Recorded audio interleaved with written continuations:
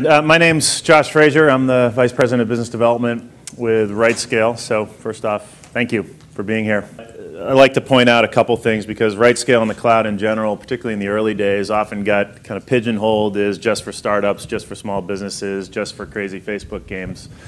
We certainly do a lot of business there, and we're very proud of that. These are massive, massive deployments, but wanted to share with you just a few of the enterprise class companies that are currently using RightScale in the cloud for production deployments. And some of those logos may be known. American Girl, you heard this morning.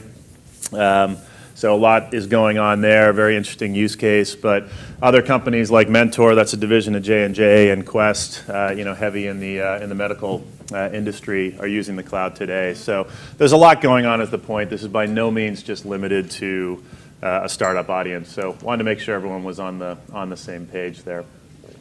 I'm going to take you through these areas. First, kind of the perspective of how to think about cloud if you're an enterprise customer. And this will be really how we sell to enterprises and how we engage with them. And it's a pretty important approach that we take that works pretty well. So just give you a flavor of how that works. And then we'll jump into what we've seen. This is by no means an exhaustive list, obviously, but these are the 4 things we hear most often when we're talking to enterprise class customers when it relates to cloud computing. So specifically, how do I deal with my existing certified builds and environments? Obviously, single sign-on and account management and permissioning procedures are very important. So how does that apply to the cloud?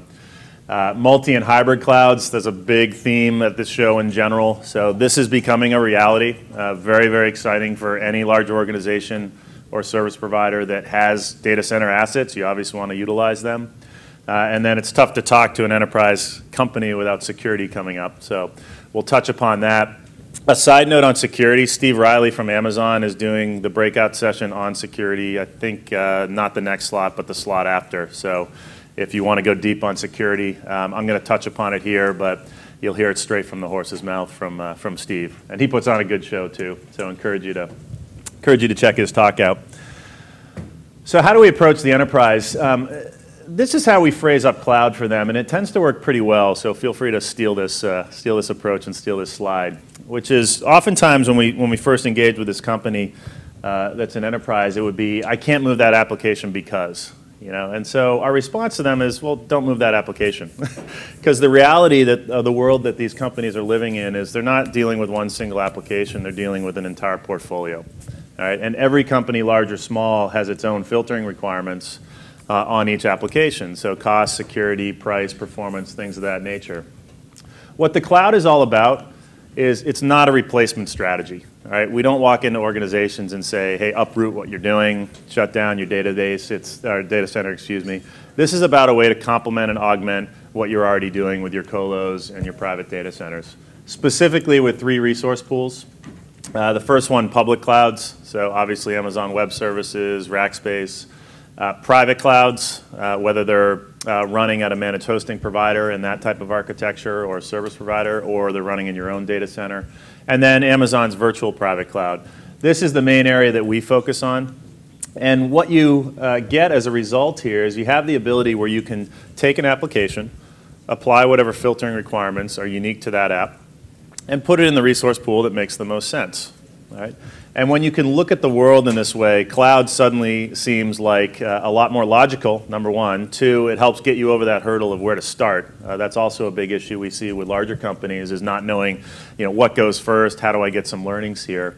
And also I think it emphasizes that you really have the best of both worlds, because the reality is, despite us making a living in cloud, it's not the answer for every app. And some apps are simply not going to move to any cloud resource pool anytime soon, and that's fine, because there's plenty that can. So this is how we frame things up, and what I'm going to do here is take you through how we achieve this result and then show you in the dashboard the specific configurations around the use cases and the approaches that you're going to hear us talk about. How many people are familiar with server templates on RightScale? Okay, so not that many. What server templates are, this is our methodology. So this is how we approach cloud computing and architecting and managing servers in the cloud. As a quick side note, our founder and CTO, Torsten von Eichen, he was the guy that ran data center operations at Citrix Online. So half a dozen data centers all around the world, thousands and thousands of servers. He designed RightScale first and foremost with a user in mind. It was simply, what are all the things I never want to do again? And he realized when Amazon launched EC2 in October of 2006, RightScale launched a month later. So version 0.1 was actually Torsten from a grant from Amazon with some server time of $3,000. And he realized that dealing with the raw resources and bundling machine images was really, really time consuming and difficult, prone to error, and wasn't the right way to go about it. So he approached cloud computing with this server template mindset. And what this is it's basically abstracting as much as possible away from the image and housing it in what we call a server template that will dynamically configure that instance at boot time and do further runtime configuration when that instance is fired up based on remediation that you can set in the platform. The easy analogy that I use for my wife, for example, is it's like burning a CD in iTunes versus a playlist. It's not that burning a CD is hard to do necessarily, but to do it over and over again, particularly when you want to make a change, right, dealing with a static resource like that is very, very challenging. Working with a server template is a playlist. You don't like song 9, drag it out, drag in a new one. The result is you don't have to bundle and maintain images. So RightScale does that for you, or you can enable custom images with what we call RightLink.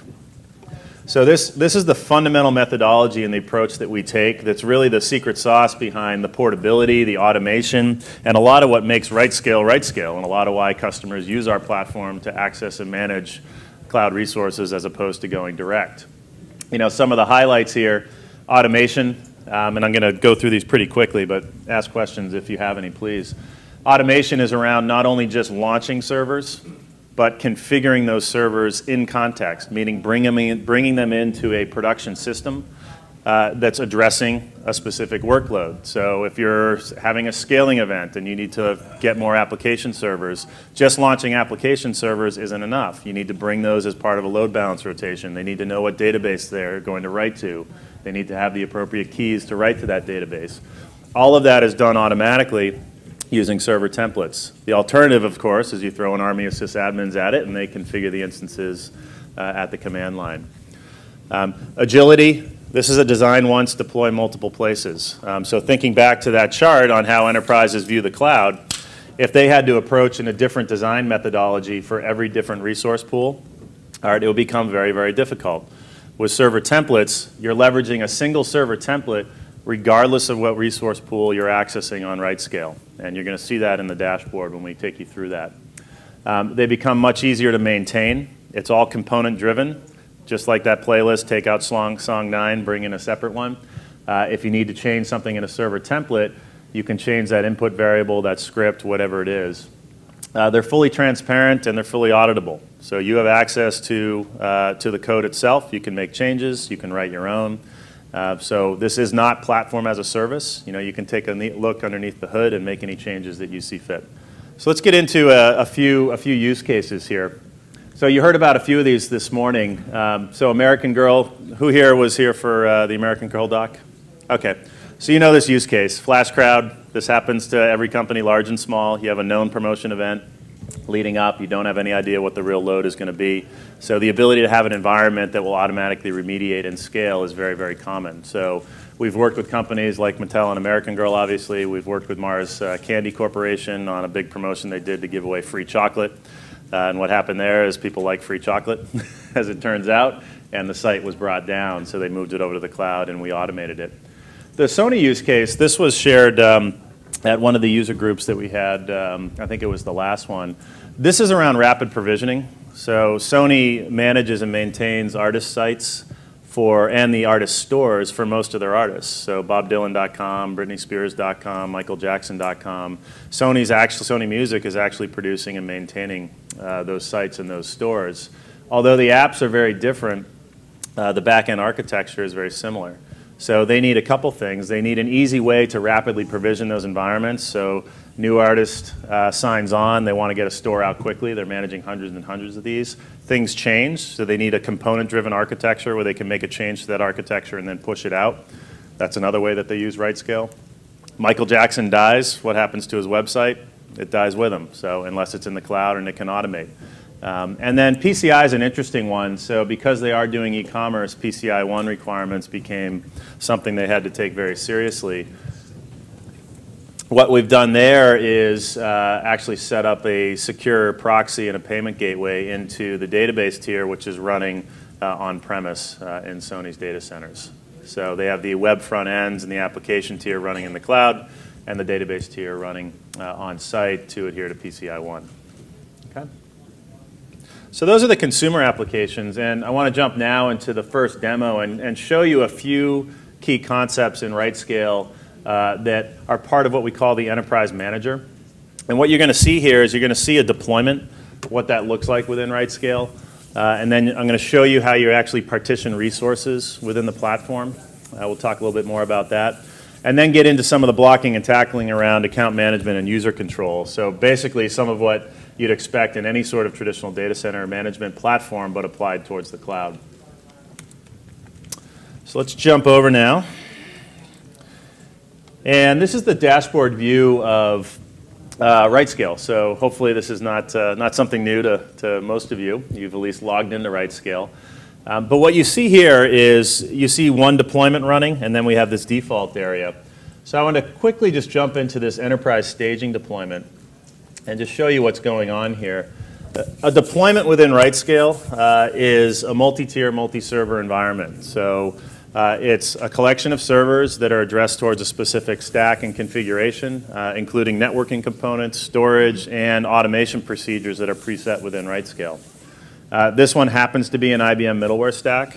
Okay, so this is WebSphere and DB2, and also a load balancer running HA proxy that's combined with a application web server. So this 3-server cluster is managed as a single deployment called enterprise staging. Okay? So that brings us to the first key component here for enterprises, which is you can manage environments, you can manage complete systems as one. And that's from both a remediation standpoint, so all the automation rules that you set within RightScale can apply at a deployment level. It's also at a cost and tracking standpoint. So you can see here, you actually get run rate by hour, what this deployment is costing. So this looks like 25.5 cents per hour. Okay. I can also bring and launch additional resources into this deployment and deliver them, again, in what we call in context. Because they're being accessed and provisioned and configured by that server template knows it's a part of this cluster, and it knows not only to configure that server, but also to bring it in to part of this enterprise staging deployment. Okay. So we're going to come back to this. But I wanted to just first show you the basic deployment, in this case an IBM middleware stack. Next concept I want to talk about is resource pools. And particularly when you start getting into high architecture environments, DR use cases, hybrid clouds, you're dealing with basically this context of cloud resource pools. And that's how we think. So we don't think about a specific cloud provider at RightScale. We think very much in resource pool context. Even within Amazon, for example, you have access to 4 resource pools. Okay, East, West, Europe, and Singapore.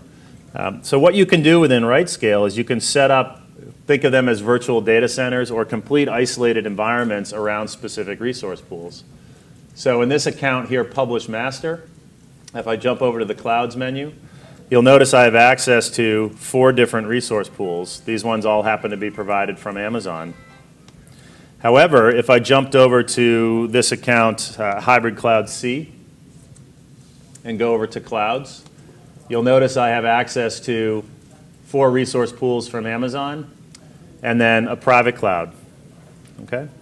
So at an account level, you can create isolation around resource pools. And you'll see how this ties in a use case that I'll take you through regarding a pharmaceutical company, Eli Lilly.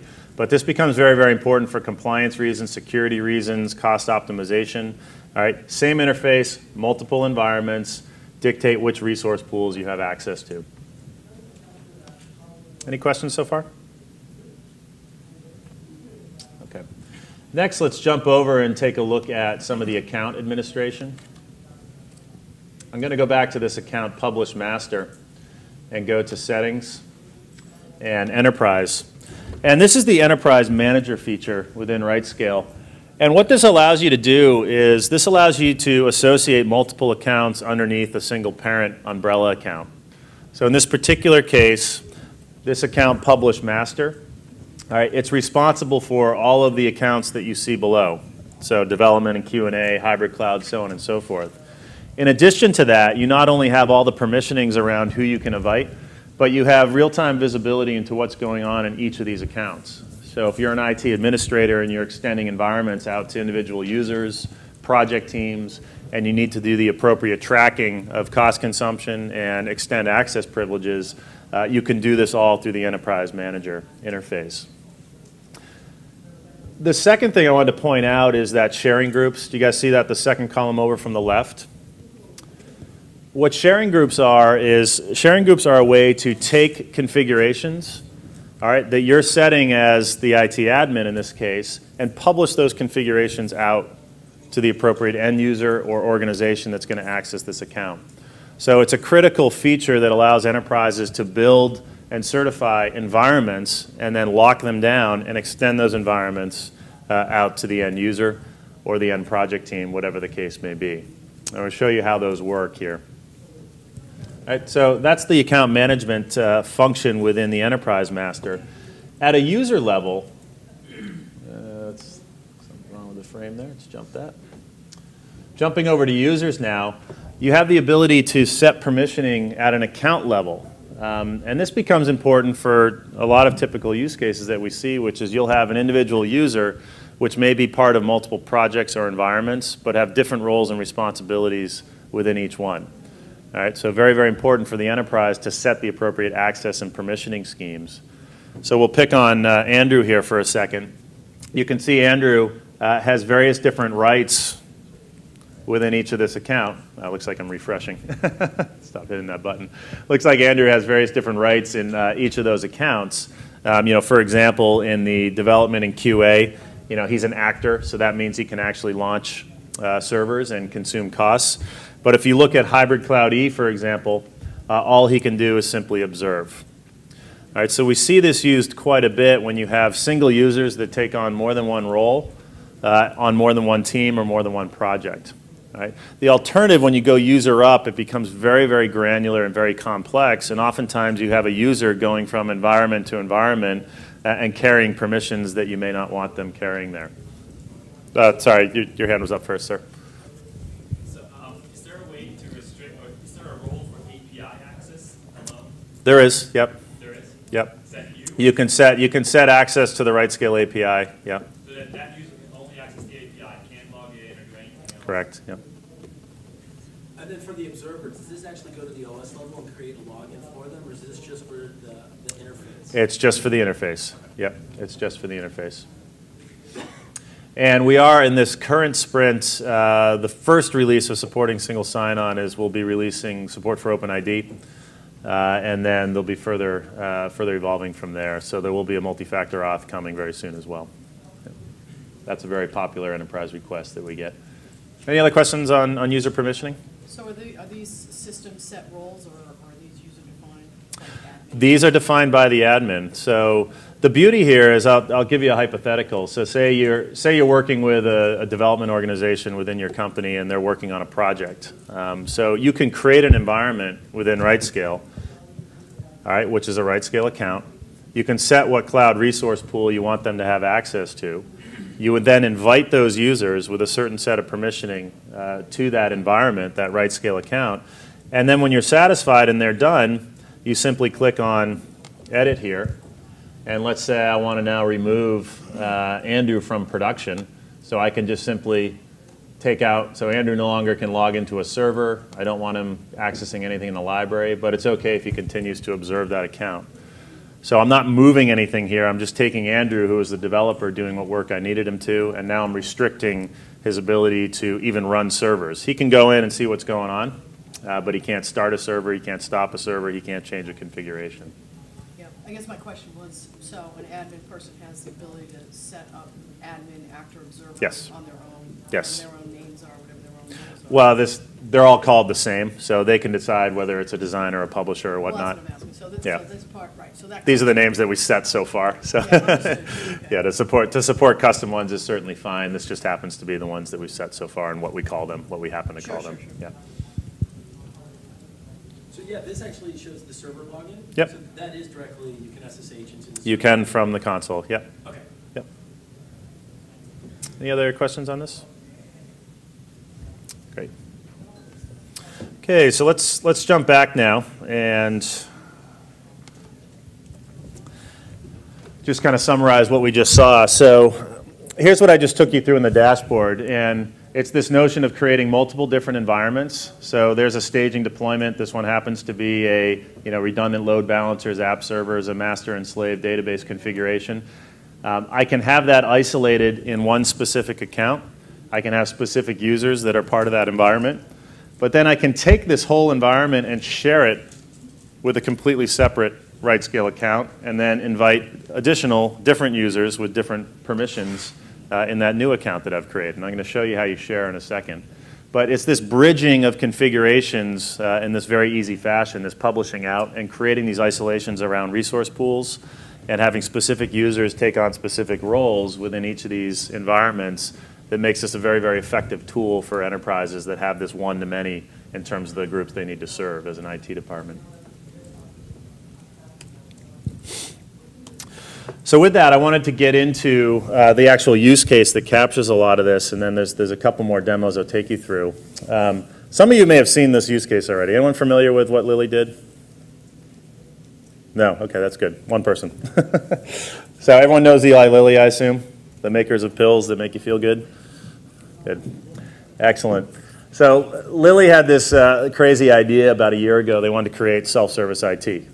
Okay, that's what they were calling it. So this was the bioinformatics central IT group. They're servicing hundreds of scientists all around the world. They're constantly getting requests for environments.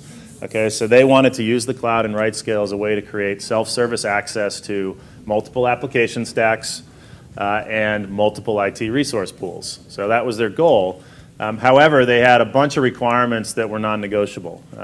The first one, frankly, is any enterprise class organization. They had certified builds and compliant environments that they had to make sure were being used in the cloud. So just because they were adopting the cloud or this was self-serve, they couldn't just deviate from what they had to do internally. So they had to ensure compliance. The second was they wanted to make sure that they were only giving access to the resource pools that were appropriate for the workloads that were being done. So if a scientist was working on a public data set, that's okay to move out to Amazon. If they were working on something proprietary, they needed a way to ensure that that workload stayed in-house. Next, they wanted to track all the consumption and consuming that was going on and have real-time visibility into costs. This is, depending on who you ask, a fairly unpopular feature, right? A lot of times it's better not to know what it's costing. That start of the budget cycle, thumb in the wind, can be advantageous to some groups. So this gets you real-time visibility and allows the admins to go back and see that research scientist, Joe Smith in Singapore, keeps running these jobs that are costing, several thousand per day. And then finally, they wanted easy ways to share best practices. Okay? So they didn't want to have to go to this over and over again for every scientist that requested something.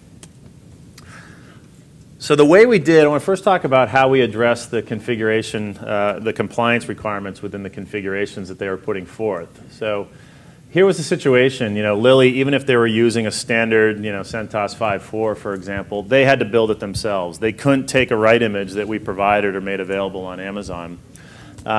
What we did was we launched what we call RightLink, and RightLink was a product of RightScale that launched in March, I think, of this year. And it did two key things, and Lilly was actually the catalyst to accelerating the commercial launch of this. We released it to them about 9 months earlier. It allowed you to RightScale enable any custom image that you were building. Okay, so if you had an AMI you had already built, or you were building one internally, it would allow you to RightScale enable it. So essentially rebundle it with the RightLink agent and make it RightScale aware. So again, assumes control back to the organization. The second thing it allowed them to do is we actually provided them our image builder tools that our R&D department at RightScale uses, and we provided them to Lilly. So it allowed them to build these things from scratch. So the result here was that whether they had a custom image they had already done that was compliant, or whether they were going to build it from scratch, they included RightLink through these tools, and it became RightScale aware, but Lilly maintained control.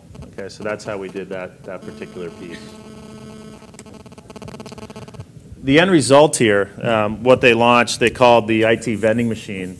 This is actually a slide from Lilly. So this is what they used to sell and evangelize internally within their organization of what they had done. These obviously aren't the software stacks they're running. Let's hope not, at least, the Flash games. But it does capture the concept of what they did. They initially released 4 different environments. One was a chemistry toolkit.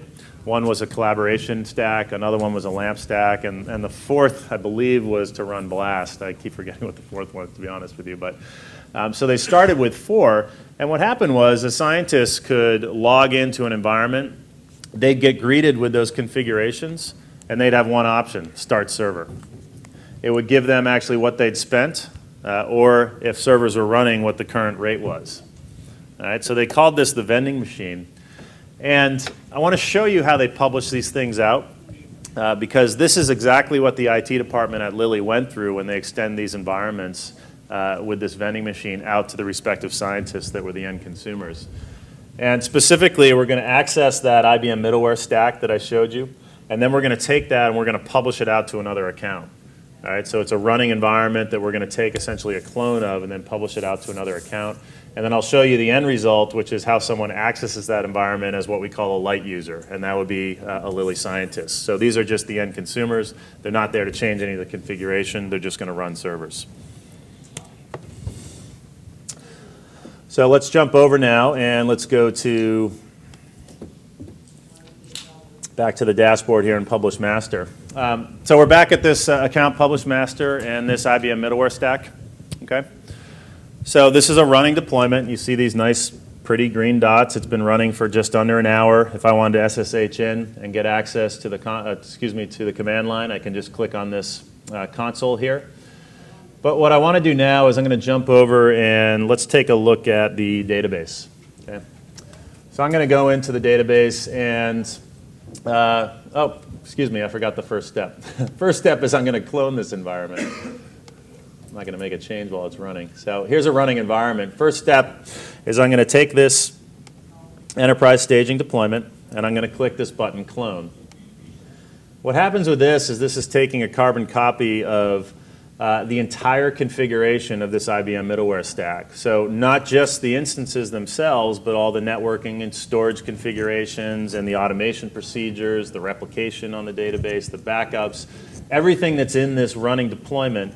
I'm just taking a snapshot of it and cloning it. I'm going to go ahead and rename this, and let's call this production underscore EMEA. Okay? I'm going to go ahead and click OK. And you'll notice now it's not running. If I jump back and take a look at my deployments page, I now have that same running deployment. Here's enterprise staging. I've cloned it, and I now have this new deployment called enterprise staging production EMEA. Not a very intuitive name, but let's jump back now and go into this deployment. And if I go to the database now, let's just take a simple example and say that I need to change one of the input variables. In this particular case, I'm going to change the set of SSH keys. All right, so that's a RightScale input. Again, these server templates are all component driven, so they're leveraging multiple scripts. We also support Puppet and Chef, and they're also leveraging multiple inputs. So if I go down to, in this particular case, let's go down to, well, the password or the secret access key. Okay? So if I wanted to go ahead and change my secret access key on here, I just go ahead and click Edit. And I've already defined this access key as an input, so I just simply go down and I would change the necessary access key, and I can set that as a text entry, or I can set that as a credential that I've set as an input, and just select that appropriate key. I'm not going to do it here, but hopefully you get the idea. So you have an individual component that you can change. Once you've done that, let's jump back now and take a look at the deployment. Okay, I'm going to now publish this enterprise staging production EMEA deployment. So I'm going to go over to Design, Macros, and go down to New. And what a macro is an automated way to build an environment. So I'm going to click Deployment. I'm going to select which deployment I want to build it off of. So in this case, it's the one I just cloned. I'm going to go ahead and click Create. And what happens now that I've created this is I have the ability to publish this to the library. So you see this here, Publish to Library. It'll say, where do you want to publish? So this is the Lilly IT group, and they want to publish this out to another Lilly account. So I'm going to share it privately. I'm going to click Continue. Next, it's going to ask me which group do I want to share it with. Well, I'm sending this out to our European team. So I've created a private library, which we call an account or a sharing group within RightScale. And I'm going to publish this entire configuration into that private library called EMEA. I can add in any necessary descriptions that I want. So, you know, production, IBM, middleware, stack, long description.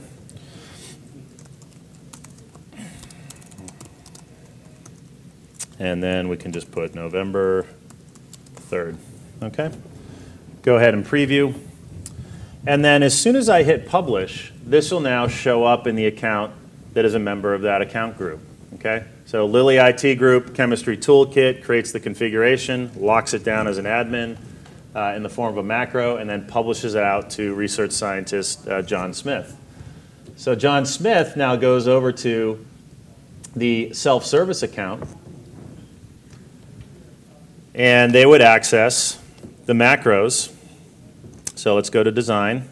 You'll notice here I don't have any of the information I had in the other account. So I'm set up as a light user. I don't have that enterprise or I don't have that account option. I can go to design, macros, view all. I don't have the opportunity to create one. And I can go down and click on this multi-tier IBM middleware stack. And you'll see here I have one option, which is run.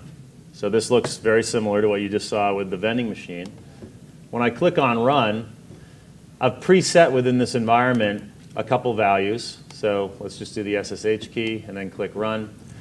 And there also is an added twist here. Since I'm using specific software that requires a license, I can even put in this environment an acceptance. You know, I can extend a EULA out that the user has to accept. And I'm going to go ahead and do this user meetup. Click OK. And what happens now is RightScale will automatically rebuild the configuration of this IBM middleware stack deployment. This takes a few seconds. Go ahead and click OK. And if I jump back now and view the dashboard and go down to user meetup, delete me, you'll notice now I have this same IBM middleware stack that's been configured and is ready to run.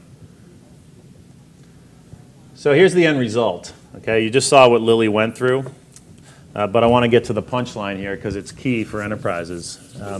This is going to look pretty familiar to anyone that's configured and provisioned servers before. So this is all the things that Lilly had to do. Again, this was a slide they provided us, so we're very grateful for that.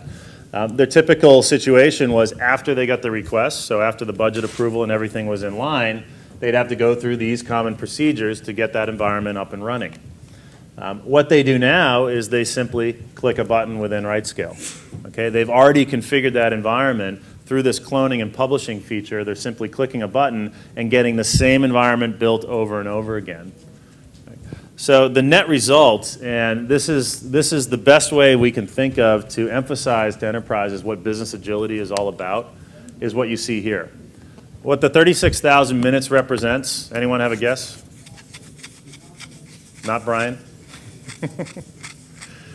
36,000 minutes, go ahead. Setting up 3 servers and configuring them. 30, pretty close.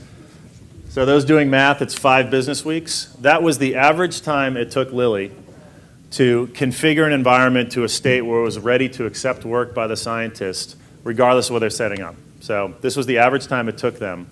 They brought that down to 30 minutes in the cloud with RightScale. So if you think about this for a second, right, people typically understand hardware to hardware. If they're really thinking about it, they understand allocation of real estate charges, power, things of that nature. But business agility is hard to put your finger on what that means as far as a number. So if you think about how this changes business, okay, regardless of what business you're in, when you can take a process that you have to do over and over again and reduce it from 36,000 minutes to 30 minutes, this isn't about saving 20%. This is fundamentally changing the way you do things. Right? The result here is that IT is no longer a hurdle of any kind. Right? The time it takes to procure, the time it takes to configure, the time it takes to certify, all of that is reduced dramatically. Any questions on this? Last but not least, multi-cloud and hybrid cloud. And if you think back to the early requirements with Lilly, they wanted multiple resource pools. So again, that isolation that we set up within RightScale allows you to do that, and I'll finish the demo showing you that. But why is this important for enterprises? The reasons are probably pretty obvious to most of you. But these cloud resource pools are where they are. So Amazon has a region where it has a region. There's very little I or you or any other company can do about that. You may need to run things for data privacy laws in other regions that Amazon may not have. So that plays a role. Compliance plays a role. Performance, latency issues, price. Also, you have kind of those obvious ones, which is if you have infrastructure that you've invested in, you want to get the most utilization out of it as possible. So this notion of cloud bursting out to public resource pools when you need excess capacity is something you hear quite often when people talk about hybrid clouds and multi-clouds. So the way we've architected RightScale, and there's sessions on this later on this afternoon, is you have the ability to take what we've done with Amazon and essentially bring that management layer into your own data centers, all right, using one of the enabling technologies that you see there. So the folks from cloud.com are at this show, so please talk to them if you're interested in a private cloud. So you stand up your private cloud, and RightScale can now manage multiple resource pools. And what that looks like, just to give you an example of the cloud bursting scenario, if we jump back and look at user meetup demo, cloud burst. What you have here is you have an isolated environment, a RightScale account called user meetup demo that has access to Amazon's resource pools and then two different, I don't know why that button keeps doing that, two different private clouds, my cloud and then private cloud in the West region. And what's set up here is we have a load tester that's sending traffic that's running in Amazon. Okay, you see that US East is where that's running. Okay, and you have it bursting into a different resource pools that are running in the cloud, my cloud. Okay, so you can set the configurations here whether you're going in and out or out and in as far as public pools and private pools are concerned. All right, and we see this quite a bit, and the American Girl use case is spot on this, which is they have infrastructure of their own, flash crowd phenomenon. They need the ability to burst out to excess capacity resource pools. They use the public cloud for that. So the ability to actually get access to additional resource pools when you need it is a very, very common hybrid cloud use case that we see enterprises deploying with RightScale. Okay, so this is all made possible through that through that server template configuration because it's the same configuration approach and the same server template that's being used to access and configure servers in Amazon as well as your private cloud.